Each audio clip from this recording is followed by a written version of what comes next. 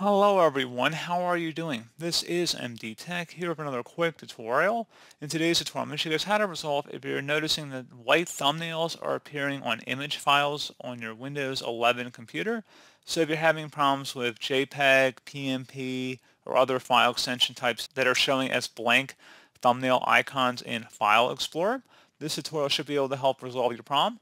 And without further ado, let's go ahead and jump straight into it.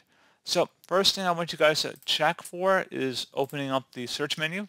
Type in File Explorer Options and go ahead and open that up. Should be the best result here.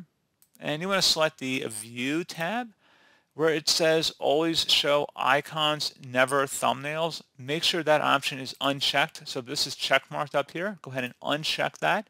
Select Apply and OK. And if that was a selected or checked option prior to unchecking it and then saving the change, I would suggest going back into File Explorer and see if that has resolved the problem. Could have been as simple as that.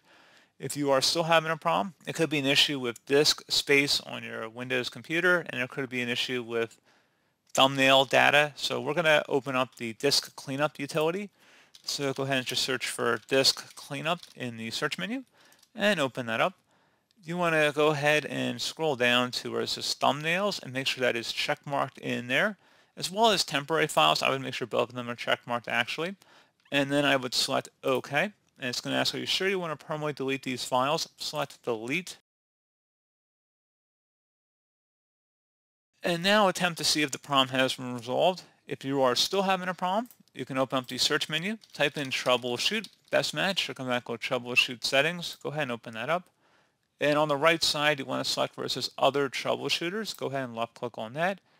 And then you want to go down underneath Other and select where it says Run next to the Windows Store Apps Troubleshooter. And give us a moment here.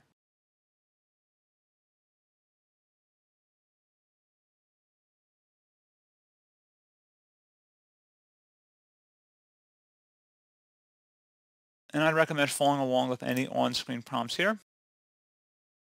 And just give it a moment.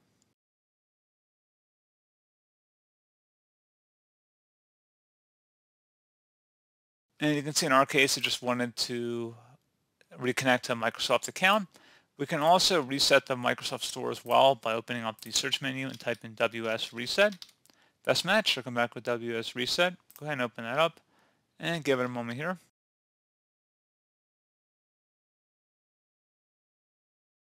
And once you've done that, go ahead and close out of here. So hopefully you're able to help resolve the problem at this point. And as always, thank you for watching this brief tutorial. Do believe it will help you out, and I do look forward to catching you all in the next tutorial. Goodbye.